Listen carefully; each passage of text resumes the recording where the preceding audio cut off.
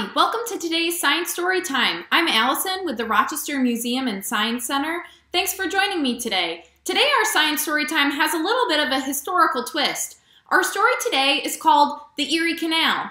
This story is really fun because it combines the lyrics of an old-time Erie Canal song called Low Bridge, Everybody Down with some really beautiful illustrations and drawings by Peter Spier. The Erie Canal.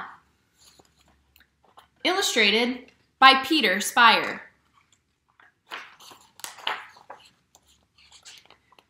I've got an old mule and her name is Sal, 15 miles on the Erie Canal. She's a good old worker and a good old pal, 15 miles on the Erie Canal.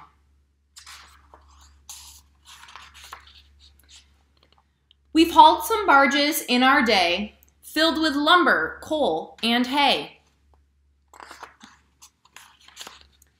And every inch of the way we know, from Albany to Buffalo. Low bridge, everybody down. Low bridge, for now we're going through a town. You can always tell your neighbor, you can always tell your pal. If you ever navigated on the Erie Canal. We better get along on our way, old gal, 15 miles on the Erie Canal.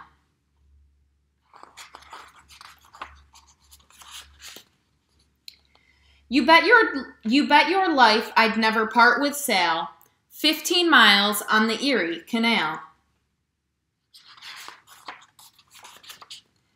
Get up there, mule, here comes a lock. We'll make Rome 'bout 6 o'clock. So one more trip and then we'll go, right straight back to Buffalo. Low bridge, everybody down. Low bridge, for we're going through a town. You can always tell your neighbor, you can always tell your pal. If you've ever navigated on the Erie Canal. The end. The Erie Canal was an engineering marvel in the 19th century that really opened up Western New York and the western part of the United States to improvements in agriculture and travel, really opening up society. And the best thing about the Erie Canal is it went right through Rochester, right down the street from where the Rochester Museum and Science Center is. This Erie Canal actually traveled across an aqueduct, this really cool engineering feat that carried the canal over the Genesee River.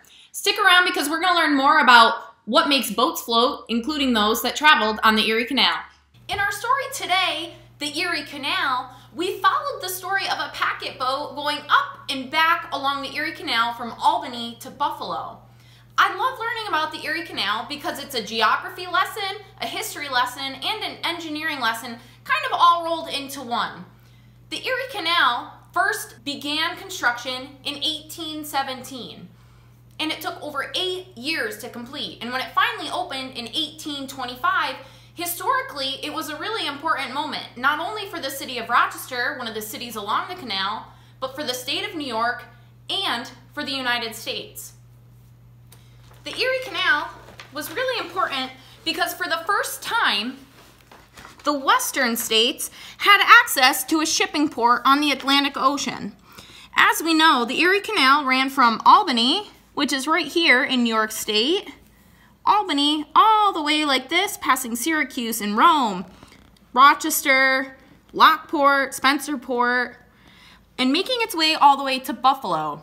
The completion of the canal connected the Great Lakes, specifically Great Lake Erie, with the Mohawk and Hudson rivers, and then all the way out to the Atlantic Ocean through the port in New York City. This was important because for the first time, we were able to ship goods and move people from the eastern part of the country into the western part.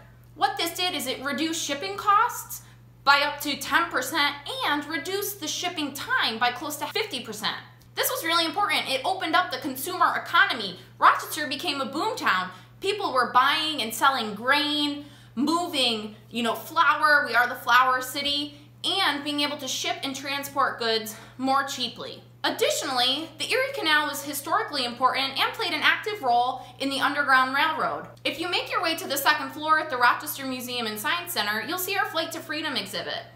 One of the highlighted stories there is about Thomas James, an escaping slave from the South who used the planned path of the Erie Canal to find his way north to Canada and escape slavery in the South. Historically, now we know that the Erie Canal was really important for our country and for Rochester.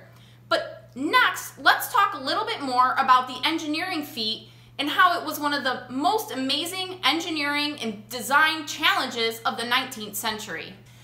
Building the Erie Canal proved to be such a difficult task that many people didn't believe it could actually happen. It was referred to as Clinton's Folly or Clinton's Ditch, referencing New York State Governor at the time, DeWitt Clinton, who initiated the project. But after 8 years of hard work, the canal finally opened in October of 1825. It was 363 miles long, 40 feet wide, and 4 feet deep. Can you imagine digging a hole that big?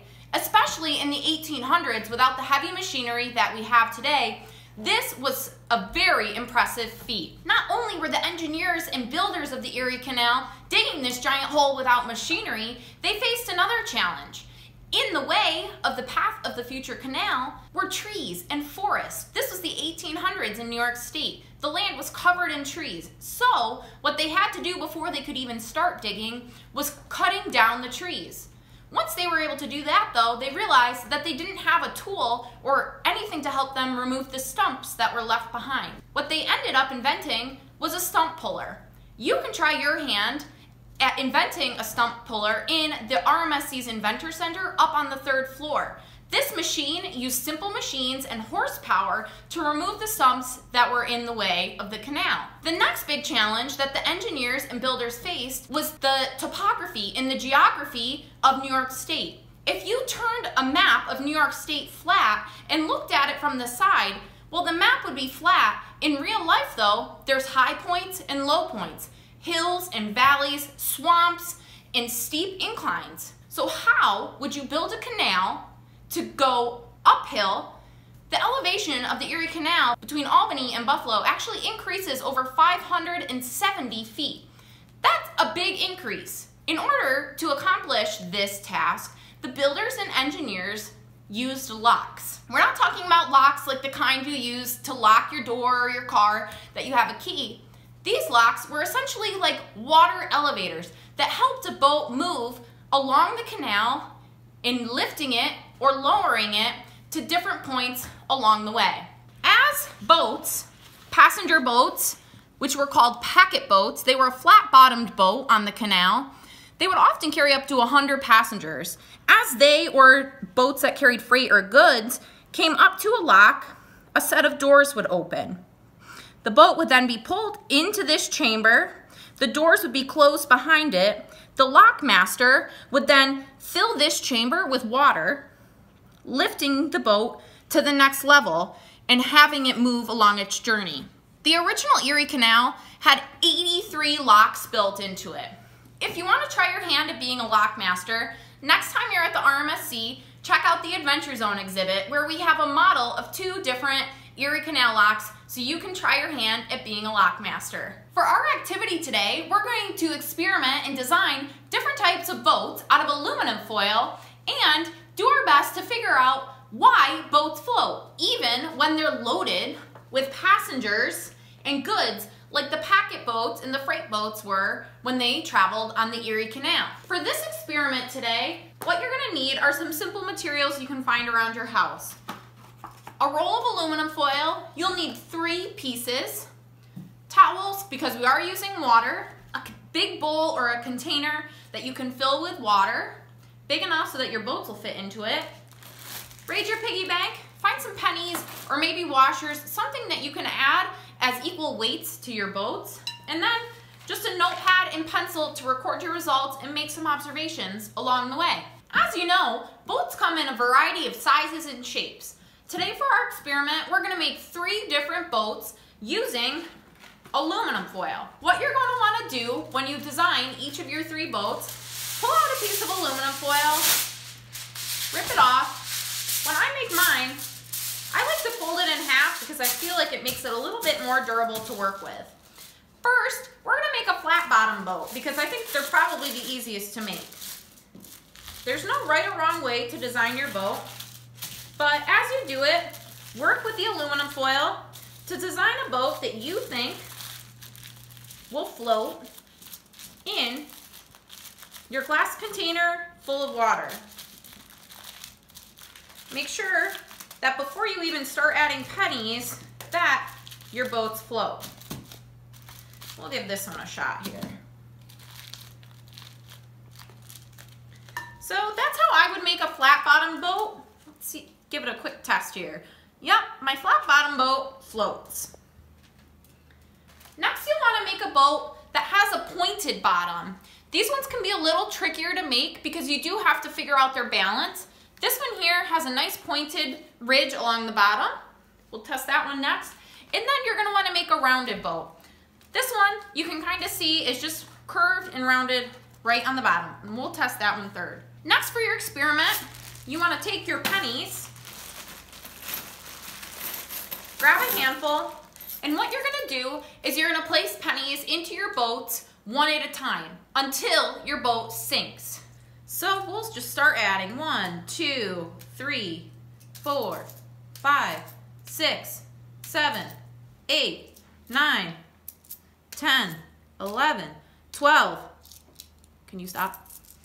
70, 71, 72, 73. You can start to see my flat bottom boat is filling with water.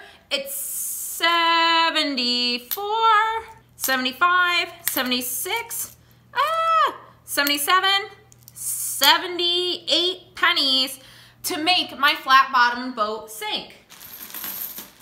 You're going to repeat this experiment with both the pointed bottom and the rounded bottom boat. Don't forget to record your results.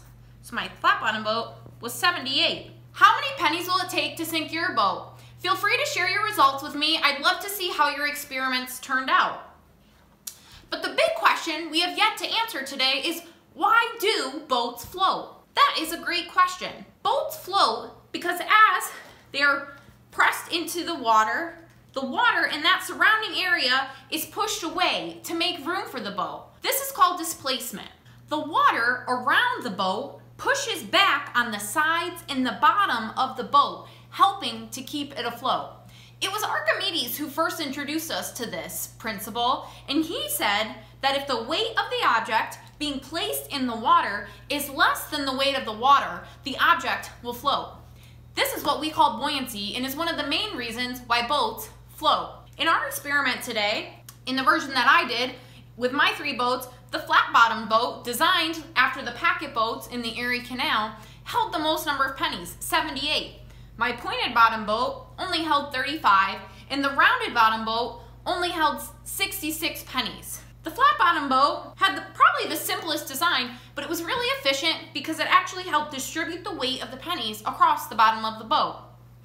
Thanks so much for joining me today for Science Storytime and for sticking around to learn a little bit about the Erie Canal and why boats float. I'm Allison with the Rochester Museum and Science Center, and I hope to see you next time. And until then, don't forget, you'll always know your neighbor, you'll always know your pal, if you've ever navigated on the Erie Canal.